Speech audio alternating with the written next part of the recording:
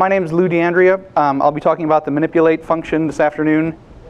So the first half of the talk, I'm going to be covering, what the options are for the primitives layer and for the manipulate layer to improve behavior in various circumstances.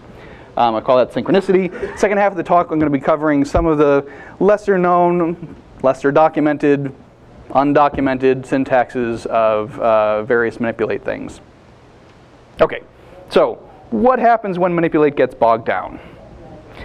That's the first thing I'd like to talk about. How do you avoid the case where you have, a content of a manipulate?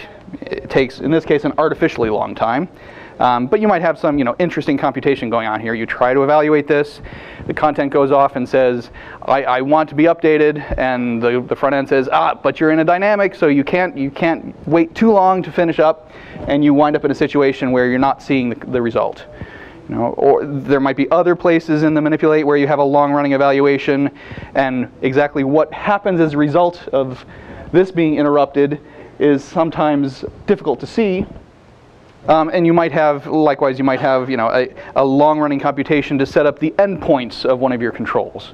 So here we have a pause in the computation that creates the control. So is this the control we think it is? And I'm not going to evaluate this last one, but it's more of the same. So how do we deal with this situation? Well, manipulate is built up of a layer of dynamic primitives in the front end. So first I'm going to talk about how we handle this, these situations in general in that primitives layer, and then talk about how manipulate leverages those primitives. So there's two basic, back in version, when was manipulate invented? Back in version 5 of Mathematica, there was a single math link between the front end and kernel. All of the communication between the front end and kernel happened on one link, and it happened in a queue. You shift return, a bunch of cells there, first in, first out, etc.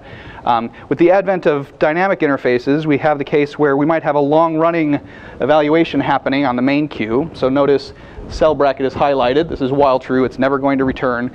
And yet this manipulate is still responsive. And it's going off to the kernel to calculate the zeta function at various points. How is it doing this? It's communicating with the kernel on different links. So there are, starting in version 6, there are 3 links between the front end and kernel. I'm not going to talk in detail about those links. It suffices for the purposes of this talk to know they exist, and we're going to talk about how to target certain evaluations to happen in certain ways on these links. So some links, there's the main link, which is what I'm calling here the asynchronous case, and then there's the link that's intended to be used by the interface elements, which is the synchronous case. So I split these into 2. There's a third link that's a service link that we're not going to talk about today. So the 2 main categories of evaluations here are those that are supposed to be fast, are supported, by direct manipulation kinds of things. You move a slider, you immediately get a response. That's the best way to handle fast-running evaluations and interfaces. There's no blinking indication on the cell bracket. There's no running in the title bar. One of the drawbacks of this is that the front end waits while that is happening. The front end is treating that like an internal process, and it's thinking, I need to finish this process before giving control back to the user. So everything halts while the front end is waiting for the kernel to respond to these preemptive tasks. And as a result, we don't want to hang the user system. So after a few seconds of waiting, I think there's a 6-second timeout by default. So after 6 seconds, such evaluations time out. This is the default mode for dynamic. This is one of the default modes for manipulate. And it's the default mode for initializations that happen in dynamic module. And contrast that with the kinds of evaluations that happen as a result of shift return that can run for days. These are the things that you've enjoyed since version 1 of Mathematica. Has anybody? How many? Can I see a show of hands for people in here who have used version 1 of Mathematica? That always amazes me. Okay. I myself didn't start using it until version 2 something. But so right. I mean, this is the same old first in first out queue. So how do we access the long-running state from these other places that want to be fast and responsive to the user? Well, in the primitive that we call dynamic, which is the wrapper that you put around something when you always want to know its current value, we have an option synchronous updating. By default, I mentioned the default synchronicity for dynamic is true, so after a few seconds it's going to time out. We see $aborted here. If instead this is handled as an asynchronous evaluation, we have a placeholder for when this content is going to come back in a few seconds. So the front end moves on to accept other interface input, leaves a space for where it's going to fill in stuff later. So synchronous updating is the way to tell dynamic, don't bog down everything. Go off and do what you have to do. Come back when you're ready to show me something. Okay, so there's also the initialization option to manipulate, which is implemented by the initialization option to dynamic module internally. And if you have, so here we have an artificially long-running evaluation that happens the first time this thing is displayed in the front end. And so here we're in this initialization is being evaluated synchronously. The front end is, everything's halted, waiting for the result. Notice that we didn't get x equals 1. The end of this initialization didn't actually evaluate. And we got no indication that it aborted. Manipulate gives you an indication, dynamic module is the primitive, and it doesn't. How do we handle such a situation? Well, there's analogous to the synchronous updating option of dynamic, there is a synchronous initialization option to dynamic module. So this dynamic, the first dynamic, evaluates immediately, shows the current value of x. Notice the cell bracket is highlighted, the initialization is running, and when it finishes, the value updates. So if you have a one-time operation that takes a long time, placing it into a synchronous, an asynchronous initialization may be the way to go. Okay, there are a few controls that are aware of this difference between the different links. We have method options for button and for action menu. These are the two control primitives that are most likely to spawn long-running computations. So they each have a method option, which by default uses the preemptive link, the responsive, intended to be fast link. But you can switch it to the other mode by setting method arrow queued. So this is often what you want to use when you're building buttons that launch interfaces that users have to interact with. Because users tend to take their time when they interact with the file open dialog, and that's fine. They can take as long as they want. But a button with a 6-second timeout on the function is not going to do that particular application any good. So for instance, file name setter doesn't even have a method option. File name setter is the control that presents a button for choosing a file. It opens a file chooser. And that button is coded in top-level Mathematica with no ability to change the method, because it's always the right thing to set method queued for buttons that create interfaces. That block in the kernel. Okay, what you can't see here is there's a bonus section at the bottom of this slide, which I'm not opening any of the bonus sections. Okay, so how do these options in the primitives layer, dynamic and dynamic module, how does that map to manipulate? Well, manipulate also takes synchronous updating and synchronous initialization. The synchronous updating setting is passed to the dynamic that's implicitly wrapped around the first argument to manipulate when its boxes are built. And the synchronous initialization is implicitly passed to the dynamic module that's used to store the values of all of the manipulate goodness in your notebook. And here's just by now this should make a little bit of sense. If you have a fast running evaluation, then synchronous updating true is probably what you want. If you have something that's going to take a while in the content area of your manipulate, you might want to set synchronous updating to false. I'm going to talk about the automatic case in a second, and likewise for the initialization. So let's look at very briefly at examples of these. So here we have a long-running evaluation and synchronous initialization set to false so that it complete on time. Manipulate actually has an additional little nice, user interface-y type barber pole thing on a different platform. It's the appropriate indeterminate progress indicator saying, I'm busy, come back and see me later.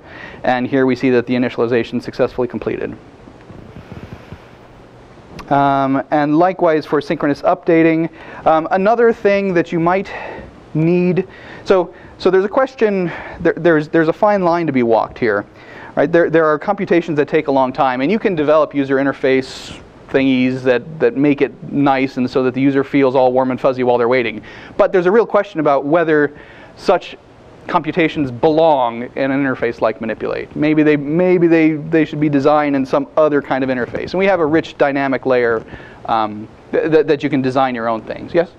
Is there an approach where you can produce a low fidelity representation while you are moving a slider and then converge to a high fidelity? The question is there a way while you're moving a slider to not render the beautiful thing, but to render a fast rendering of something, and then switch to the other mode? This is not a plant, by the way, but my next point is a primitive called control active, where you can do exactly that. So control active is a primitive where you have, it takes two arguments. The first argument is an expression that generates a nice fast draft rendering of something. The second argument is the thing that generates a beautiful rendering of something. It switches between the two. Of course, the beautiful rendering might want to take longer than 6 seconds. So how do we remedy this in Manipulate? Well, Manipulate doesn't have the same default for synchronous updating that Dynamic has. Dynamic has a default synchronous updating true. So Dynamic expects all of its, unless you specify otherwise, it expects all of its updates to happen immediately.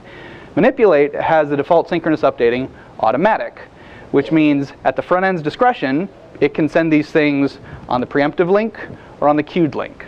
And so when these, let's show an example of this, control active actually working, so you can get us, so while I'm dragging the slider, I'm seeing just the number value, some representation, some minimal representation. I let go of the slider, call this longer running function, creates a sound wave.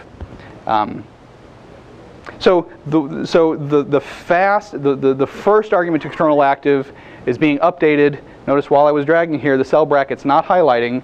This is updating. The front end is saying perform these updates synchronously.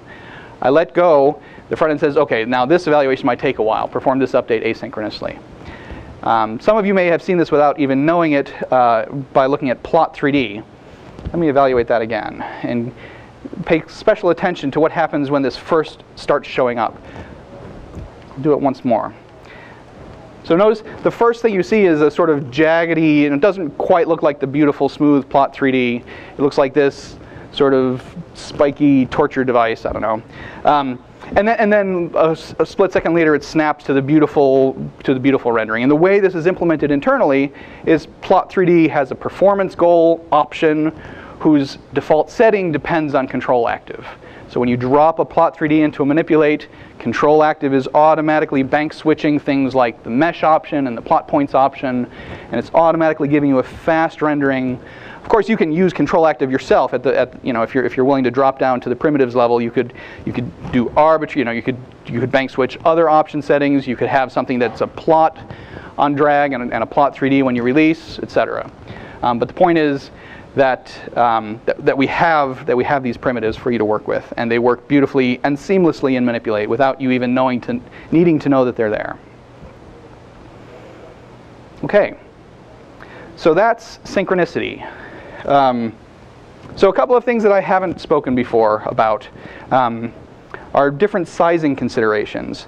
I'm curious to know how many people here have submitted demonstrations to the demonstrations project.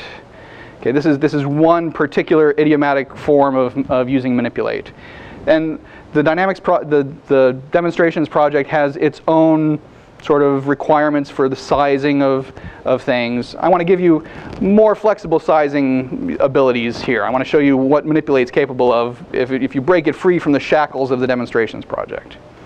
Right? So here we have stacks of controls. This is what you're used to seeing in Manipulate. You have big stacks of controls. Isn't this lovely? Well, it's useful, but sometimes you want things to be a little bit more beautiful than this.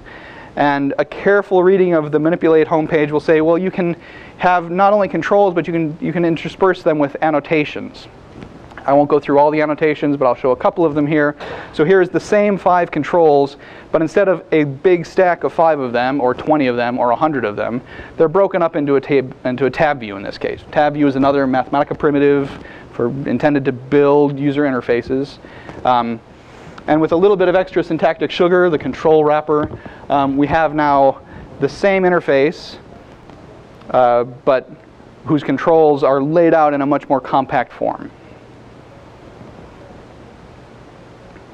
I mean, there are lots of other annotations we could rely on. I wanted to show something where we're programmatically building a manipulate with lots of controls.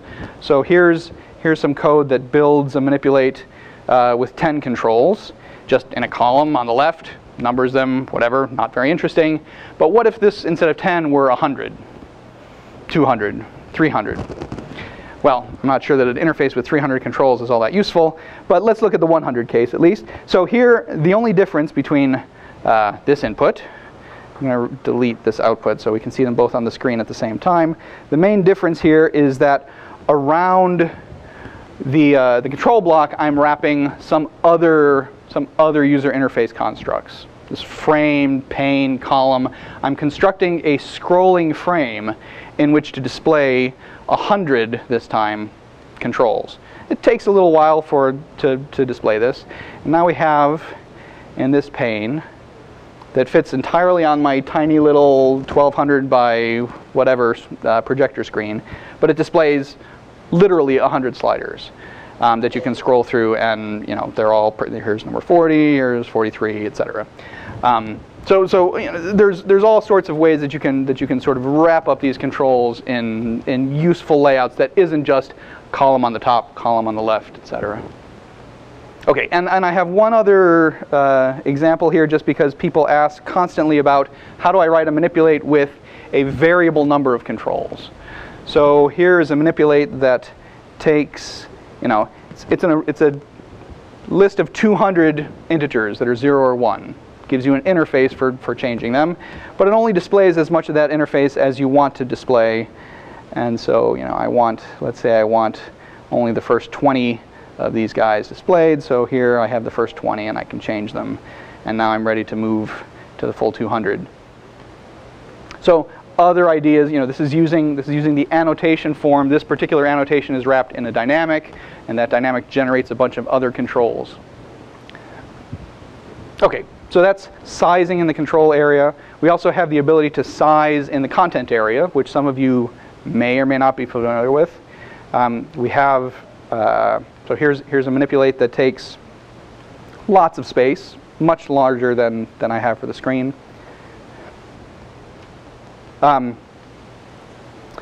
We have a version of that. So we implemented an option.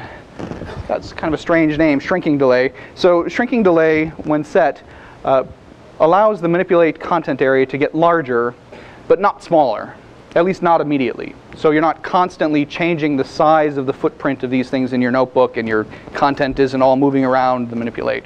So it gets larger to a point, and then stops getting larger.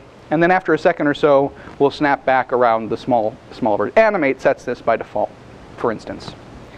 But you can also set the content size area of manipulate, which effectively wraps a pane around your content.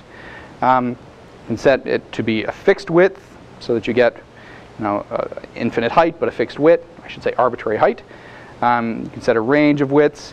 You can set fixed width and height, in which case, oops, that's the wrong one. Fixed width and height, in which case, if it spills over that size, you notice the scroll bar appearing automatically, so that users can get to all your content.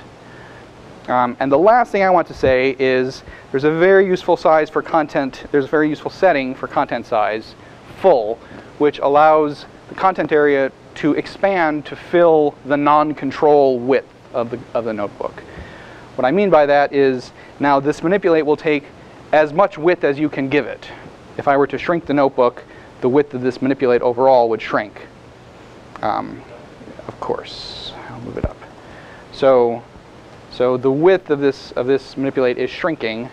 The beauty of this is that without content size full or a fixed content size, you can't put controls on the right-hand side and have them stay under your mouse while you're moving. If you have controls on the right and you move the mouse, and the result of changing that value changes the size of your expression, the manipulate shrinks around it and the control moves. And luckily the slider remembers sort of where the mouse was and where it was, and continues the right, it does the right thing, but in the wrong place. So this is a way to avoid that situation. Okay, well, I'm going to stop there. The notebook is available. Thank you for your time, and we have time for questions.